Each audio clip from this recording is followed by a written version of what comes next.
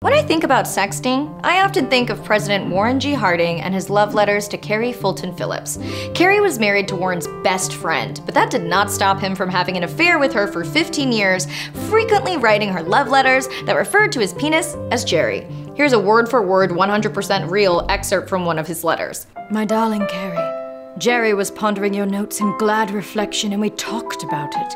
He was strongly interested and elated and clung to discussion.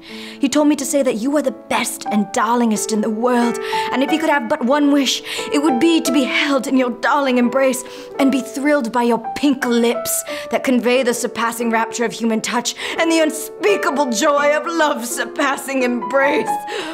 I cordially agreed with all he said. I don't know why it's so surprising to think that back in the 1800s, men were still finding ways to send unsolicited dick pics. Oh, what is it, Matilda? He drew me a portrait. Oh, well, that's nice. No, it's just a portrait of his...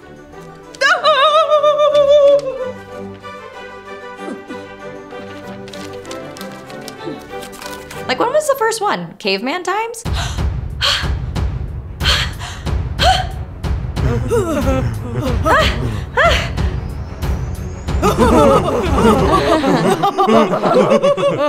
I'm getting off track. As soon as Warren received the presidential nomination, Carrie threatened to go public unless she got some cash money, maybe solidifying her place in history as the first case of revenge porn blackmail. Shame on you, Carrie. This is why we can't have nude things. Warren could not bear the thought of Carrie releasing their correspondence because, let's face it, who wants the nation to hear that you said, "Wouldn't you like to get sopping wet out on Superior?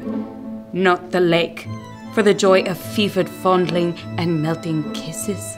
Miss Fulton, did you ever get sopping wet on the lake? Again, that is a direct quote. Which brings me to the age-old question, to sext or not to sext? And my friends, all I can say is, if you're a consenting adult, as long as you call your genitals Jerry and send the most embarrassing captions possible, why the hell not? As long as you're okay with going down in the history books as having seriously said, Wish I could take you to Mount Jerry. Oh, it's a wonderful spot. My! That's scandalous. I'm going to get laid upon his return in a fortnight. Darling, you must. You must land on Mount Jerry. Oh yes, after all, I have these birthing hips. Oh, yes, darling. Perfect for the penis. then have at it.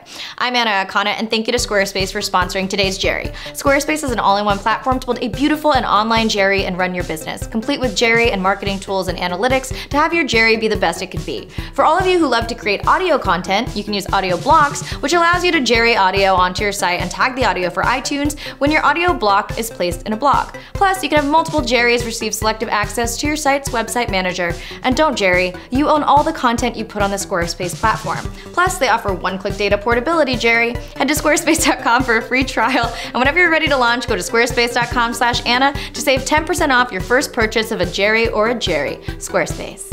Jerry.